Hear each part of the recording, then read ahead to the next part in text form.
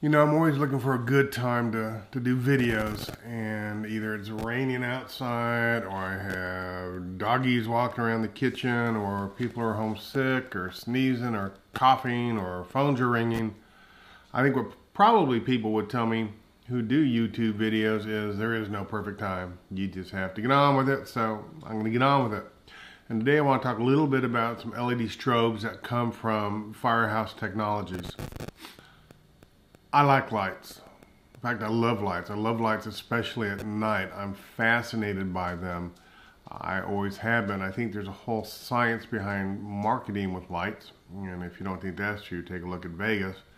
But blue lights at night, red lights at night, green lights at night can be very fascinating. I especially like red and blue lights. And I think this comes from our primary Christmas tree we had as a kid. It was one of those like silver metallic trees, and my dad loved to put blue Christmas tree bulbs on there, and we'd have blue lights, and then we had one of those old-fashioned color wheels that would spin in a circle, and it would shine red and blue and green lights up on the tree. And I could sit literally for hours and just be mesmerized by that. Now, to be completely transparent, these lights I'm talking about from Firehouse Technologies came from Amazon.com. Firehouse doesn't sponsor me. They don't know I exist. They don't know I even use their lights. So I just wanted to be clear on that up front.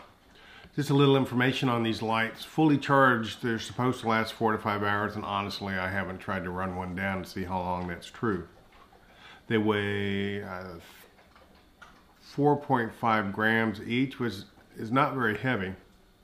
A regular paperclip tips the scale at 0.5 grams, so you can figure a 4-gram light is about 8 paper clips. It has a 70 milliamp hour LiPo battery, and if you compare that to the Phantom, which these lights fly on, it has about a 5780 milliamp hour battery in it. Scratch that, 5870 milliamp hour. That's close. So in order to fly commercially, you have to pass your FAA Part 107 exam. This is true even if you want to post your videos on YouTube and then you monetize your videos. Not doing so creates a risk of the FAA getting your phone number and giving you a call. Part of the regulations state that you can't fly after civil twilight unless you have a Part 107.29 waiver or certificate of waiver. There are many provisions for this waiver, but one of them is that your aircraft has to be lit so that it can be seen from 3 statute miles away. And that doesn't mean that you can see it from 3 statute miles away, although you better be able to, but that other craft can see it from 3 miles away. And if you think about it, they're not talking about craft that are going underneath you. It's the airplanes passing over you or the helicopters. They have to be able to see you at night. I chose to get my FAA Part 107.29 waiver because I did want to fly at night. I do want to do commercial work, and I do want to dot all my I's and cross all my T's. To get the waiver, though, I had to be able to verbalize to the FAA how I was going to meet every step of the provisions. Now, some people who want to do this are going to require some help to get it done, and in fact, I had a lawyer offer to do it for me for the princely sum of $750. I choose to believe I'm not entirely ignorant and felt like I could probably put this together on my own. And I was right. The FAA did require clarification on 2 points that I made, but they allowed me to do that, and I sent it back, and within a week I had my approval. And I wanted the waiver because, as I stated before, I'm fascinated with the lights at night, and the opportunity to get up and get some video or photographs of these lights was almost irrepressible to me. And I thought the clients would like to see maybe what their properties could possibly look like at night. So how do I light my Phantom 4 Pro? First off, I went to Lowe's and I got some little Velcro strips, and I trimmed them down and attached them to the Phantom 4. And trust me, your little 4 or 5 gram LED strobes aren't going to fall off. They stick on very, very well. I promised the FAA that I would have green lights that were on the port side or the left side. That would be visible from the left, and red lights on the starboard side. one on top of the craft, one on the side of the craft for each of those. And then I stated I would have a white light on the aft of the craft, not so much for other traffic to be able to see the drone, but for me to be able to track it. And I tell you what, that white light was a good idea. My premise was, and they accepted this, was that if the craft was flying directly away from me, I would be able to see the white light. And I have taken it out to 2 miles and can clearly see that white light. You do have to get up 300-400 feet from that distance, and I can't really think of any time I'll be out doing a job at that distance, but I just wanted to see if I could see the light. The next premise I made was that if I rotated the craft to the right, I would be able to see red lights. If I rotated it to the left, I would be able to see green lights. And if I rotated it straight at me, I wouldn't see any lights. And the reason for that is I chose not to put any lights on the front, especially on the bottom of the Phantom 4, because they were really going to interfere with the camera if I did that. And one thing about that white light on the aft of the craft, when I was out at 2 miles, I could take my eyes off of the craft and look down and look back up and instantly reacquire the craft. Try that during the day. It's impossible. So why do I like these lights? Several reasons. Number one, I could find them. I actually did quite a bit of research on Amazon and on the internet for good lights. And I like these because the battery's attached to it, and it has a 4 to 5 hour life of the battery.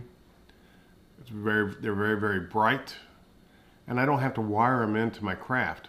I noticed several of the other ones out there, you had to take the wires and run them into your craft and hook them up. There's another couple that come with a battery that's external that you can mount on your craft. So I'm not saying these are the only good lights out there. I'll bet you other people who may be watching this are going, well, my lights work just as good. Bravo, put it in the comments. Let us know what works well, because unless you can meet this requirement, you might as well not ask for a 107.29 waiver. You won't get it. If I had to have a criticism, and I might as well, it would be that these really don't come with any instructions. Now, that's not to say there's no instructions on their internet site, and yes, I did stumble across them, and yes, they're quite good. But just in package, you get the little LED strobe and a recharging USB thing, micro USB thing. My dogs hear something out there. And if you're like me, you want some easy to read instructions. I have a basset hound with long nails, and she's walking around the kitchen.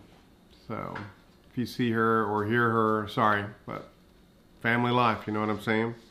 So anyway, it turns out that these lights are really pretty easy to operate. If you want to check how much power is in them, you hold down the little black button and let go, and it'll blink 3 times for fully charged, and then either 1 or 2 times as the charge goes down. In order to turn the light on, you hold the black button down for a second or so. In order to turn it on, you hold the black button down for a second or so, and it will blink, and then take your finger off and it'll start to strobe. And to turn it off, you just do the reverse. Another criticism I would have is that this little black button is a little black button. It's underneath the plastic, and don't cut the plastic off if you want the battery to stay on your strobe. The plastic that goes around it is intentionally there. I almost cut it off the first one I had, and I would have wasted $32.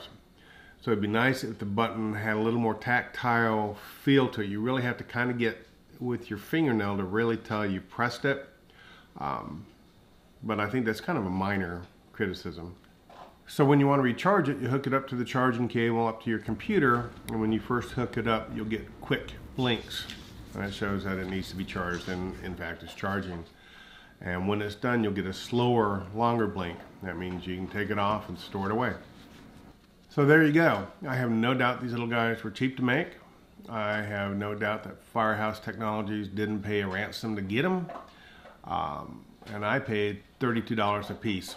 I think you can buy them bulk But when I first started buying them, I had no firm idea how I was going to use them. And it turns out, like I said, I've got 2 reds, 2 greens, and a white. And then I have replacements for each of those in case of failure. I'm a big redundancy fan, as you'll see when I do my everyday carry video. So they did cost me about $32 a piece. They weren't cheap, but I consider them a business expense, and without them I could not have gotten my 107.29 waiver. I hope this was informative, not too long. If you enjoyed it, please like, subscribe, and share it.